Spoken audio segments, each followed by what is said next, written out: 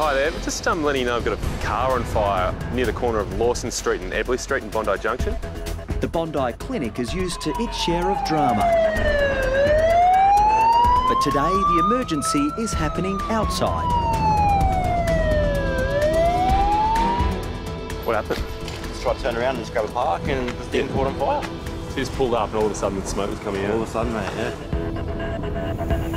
Not sure that one's going to be salvaged. No, I think she's gone, yeah. Intensive care, and I think we lost it. That's it. A silly boy took the guinea pigs down to the trampoline and I think he might have jumped on the guinea pig by accident. No, I didn't.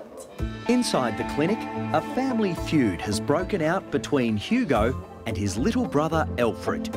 Hugo's guinea pig Sugar is paralysed after Alfred jumped on her. She just wasn't moving and her legs were just lying out on the floor and I weren't working also. That's extra sad because she's such a friendly girl. So this happened all of a sudden? Yeah, because of that troublemaker. What? Alfred? Did you jump on top or next to? Next. The bones in these legs actually feel okay, which makes me think that the problem actually isn't in the legs, it's higher up along the spine here. Oh. If it is a spinal cord problem, then it is serious. And so we have to work really hard to give Sugar a chance of walking normally again. Yes. What I'd like to do is take a quick x-ray. Oh. Yeah, she is in pain. Any type of spinal injury is serious. The big question here is when that spine buckled, how much damage and how much bruising was done to those spinal nerves. If it's been a lot, then Sugar may never walk again.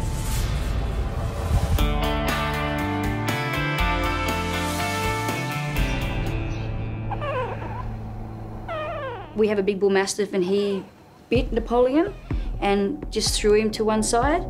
At Sash, 9-week-old Napoleon is in agony after suffering shocking facial injuries. You could tell that he'd been hurt because he'd scream like a little girl, a very high-pitched squeal. It was horrifying. At the front, his teeth look like they've all been separated. His jaw's coming forward and then he's got some teeth there and some teeth at the back. Lesley and Lucy have owned their other dog Diesel for 6 years. Now they've been forced to make a heartbreaking decision. I'm really worried that he might bite someone. So I've sent him to my sister, so she's going to look after him. Well, it's better to be safe than sorry, and I mean, there was probably only the other alternative, and I couldn't do that. Oh, no. Did you get beaten up?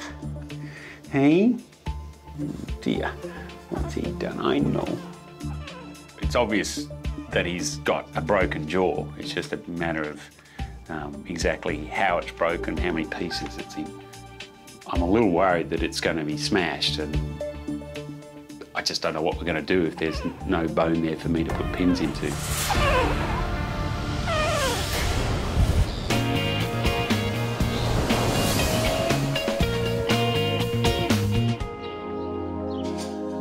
X-ray. At the Bondi Clinic, Sugar's X-ray results are ready. You look down the spinal column here, all the vertebrae are actually in place. It really reinforces my belief, my suspicion that there has been some sort of compression of the spinal cord around this area, which is then affecting the function of these legs here. It all depends right now how serious that compression was. Right now the damage has been done. We can't do anything about that. But what we can do is try to limit the swelling that will cause more and more damage and more pressure on those nerves. It's just head. The guinea pig will need a second injection within 48 hours, but there are no guarantees she'll ever walk again. Alfred, this is really important, buddy. 2 hands along the side, like that. Oh, okay. Okay? Yeah. And she goes in like that. We just can't afford for that spine of hers to bend around. Yeah. Chris is now letting Hugo take Sugar home to recuperate. You call me anytime you need some help, okay? Thanks, buddy. Thank you. No worries. It's really good. At the moment, I just don't know how this is all going to end up for Sugar. But for Hugo's sake, I really hope it's a happy ending because he loves this guinea pig. And if it doesn't work out, he's never going to forgive his little brother. I'll definitely take care of Sugar, especially from him down there.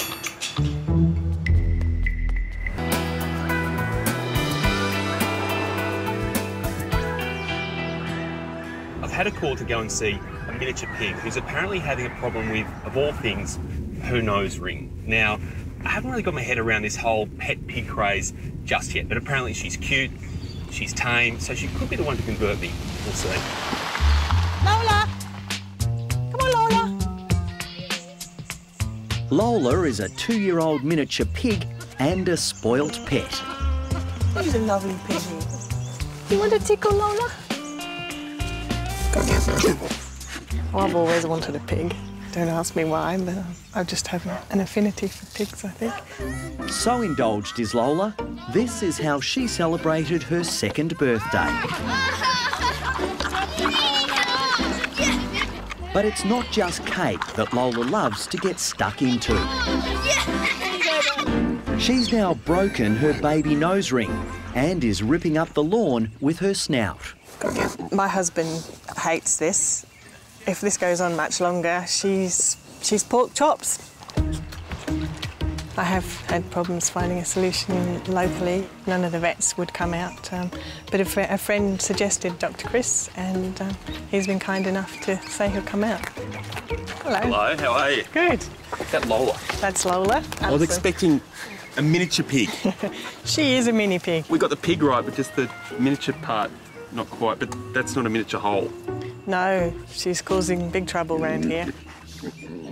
A nose ring for a pig might seem like something that's almost cosmetic, but it's actually far from it. It's quite practical. What it does, it stops them from digging because it actually forces the pressure when their nose goes through the soil, through the middle part of their nose, which for them feels uncomfortable. I can do the job for you. It just depends on what she's like as a patient. I think she's a pretty cool pig. I think you've caught her on a good day.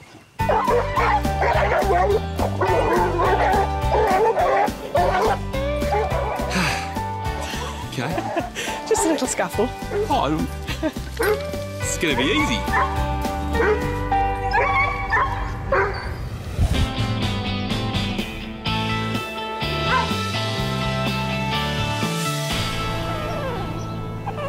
Big brute of a mastiff. 9-week-old Napoleon has had his jaw smashed by the bullmastiff he lives with. Andrew Marchevsky is hoping reconstructive surgery will be able to repair the damage. No, it's not that bad. It's a really nasty little fracture. In a way, he's lucky that's all that's happened, because if the dog had bitten him a little further back, he might have punctured his brain and that'd be the end of it.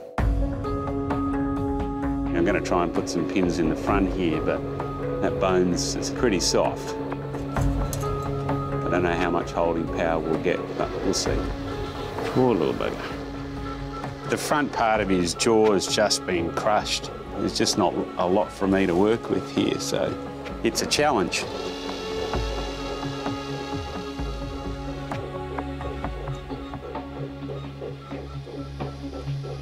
He's going to be on jelly and ice cream for a while.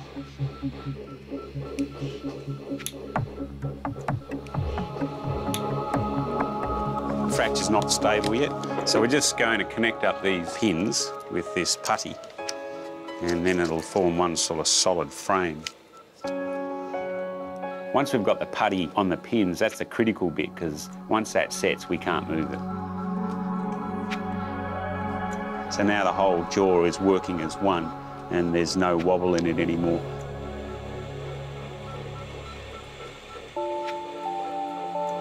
There's a bit of swelling in here, partly as a result of the pins going in, and that's going to be a little bit of concern for us. So we'll have to watch him pretty carefully for the next couple of hours as he's waking up. Oh, little one.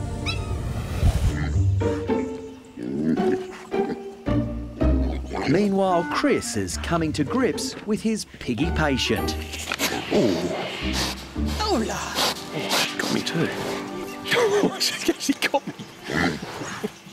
She's quite a menace when you have the threat of the bite and the threat of the puncture of the steel rings at the front. You're almost the ultimate animal fighting weapon right now. The simple fact is we can't hold her to do this. We actually need to sedate her or even anaesthetise her. But just getting the drugs into her, that's going to be the biggest challenge. How are we going to get her to stand still long enough to get those needles in and not get bit in the process?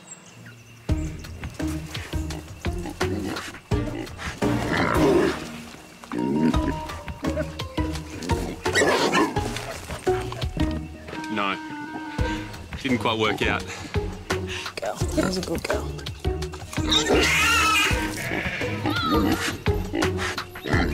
It's 2 needles now. Her skin's just too tough, so we need a change in strategy altogether. We've got to be more forceful. That's the sound of an angry pig. Just flipped it out with a trail. Smart. All points so far to the cunning Lola.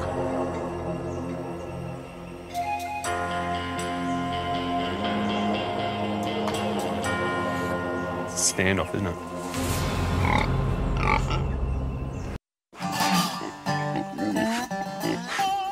Lola, just wanted to talk to you. It feels as though I've been a little bit unfair and treated you a little bit too forcefully.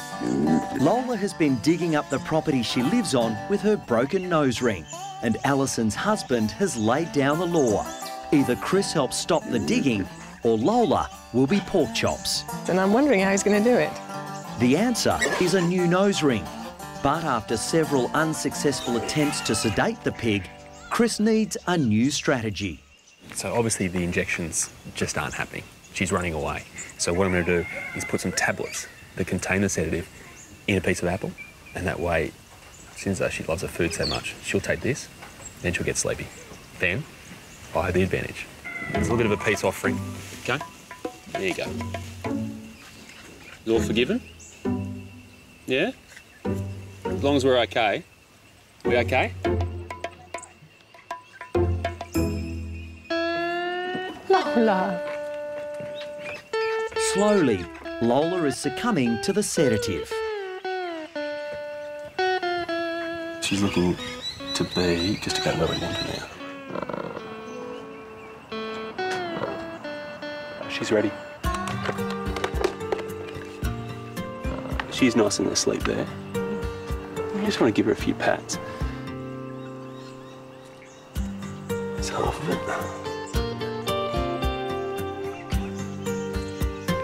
Right, there we go. This just goes in here.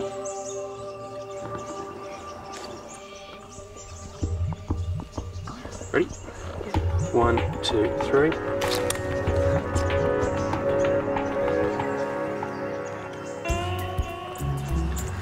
Done. A new look.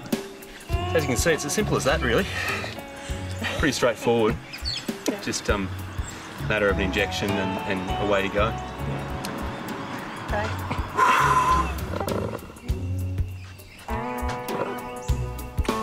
See you later. Huh?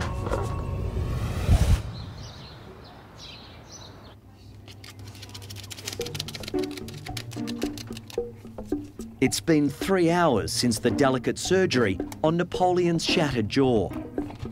Finally, the little pug has recovered enough to be allowed a visit from owners Lesley and Lucy. It'll be a bit of a shock for you because he's got this sort of contraption on his face. There you go. I know. There you go. Say hello to your mum. Hello.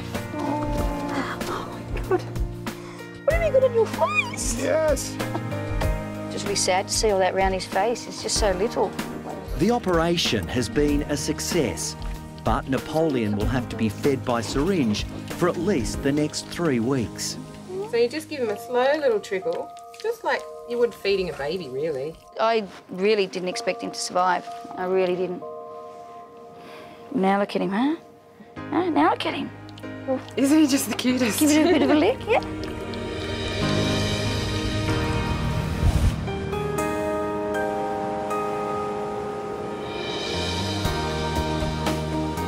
Here we go. Now, either they're doing some renovations or Alfred's a lot more dangerous than we thought. It's been 48 hours since Sugar the guinea pig was brought into the Bondi clinic with paralysed legs. Oh, wow. This is the scene of the crime where naughty Alfred jumped on her. Is that the trampoline, Alfie? Yes. Okay. We were on it. Yeah, I know you were.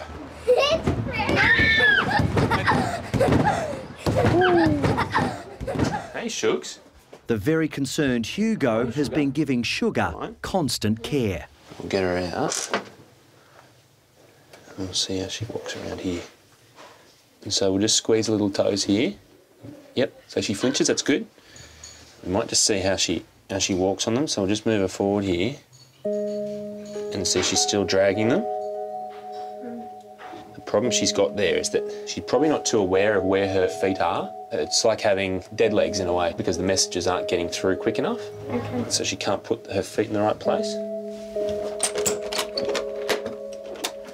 The plan for Sugar today is to give an injection of anti-inflammatories, with the hope being that might free up some space to get those messages down the spinal cord. Okay, little Shugs.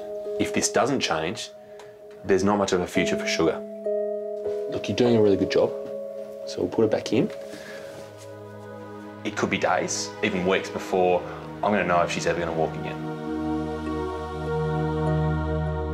Napoleon, why are you having a sleep, mate? It's time to go home. Just 3 days after surgery to fix his fractured jaw, Napoleon has made a remarkable recovery. Here we go. Now, hold your mum. It looks really confronting, but the fracture's now stable, it can't move anywhere, and he's much more comfortable. He's a much happier little guy. You've got a Chris Brown jaw now. Come on, we'll take you home. Outside, a relieved Lesley and Lucy are arriving to pick up their baby pug. But despite the great result, Come on, Lola. We'll find your mum. there's a lingering sadness for Lesley. It was her other dog, Diesel, who attacked Napoleon, and she's been forced to find him a new home. I've had Diesel for 7 years, and I know I'm going to cry. And I've had to give him to my sister. When the little fella gets older, I'll probably try and get them to be friends again. Who's that? Come to get you. You're coming home. It will take at least 3 weeks before Napoleon can finally get rid of that annoying scaffolding. Napoleon's really come out of this pretty well, considering, you know, if he'd have been bitten 2 centimetres further back in his head, he'd be dead.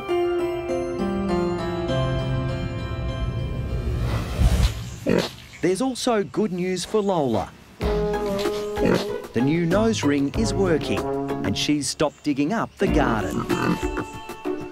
My husband has settled down and we're expecting Lola to live a long and happy life with us. Hello. 10 days later, and Chris makes another house call to check up on little Sugar. It's my back just to look at him. Alfred obviously hasn't settled down, but has the victim of his boisterous behaviour managed to bounce back? So Hugo, mate, she's walking around. Yeah. Yeah, so she's improved, huh? Yes, a lot. Look at Slacey's. Hey, look at this. Away she goes. And you know what? Yeah? She's happy to move around. Why? Because of food. I reckon the key to rehabilitation has been you, Hugo, and food. This is an incredible recovery considering where she was at before. I mean, she had no movement in those back legs at all. To turn around and do this, I mean, a human spinal surgeon would marvel over this. So you have to be impressed with how Sugar's gone in difficult circumstances. Sugar may be running around again, but Hugo still hasn't forgiven his little brother. Hit him next time. If he does something to my new pig like that again. Hugo deserves to be so happy with what he's managed to achieve with Sugar. But you get the feeling that he's going to be Sugar's protector for a long time. One day your parents are going to tell you about a thing called a 21st birthday, and that's when this is going to be really funny. Yeah? Yeah. And when they play the video, you'll understand. Bye-bye. Bye, thank you. Thank you, no worries.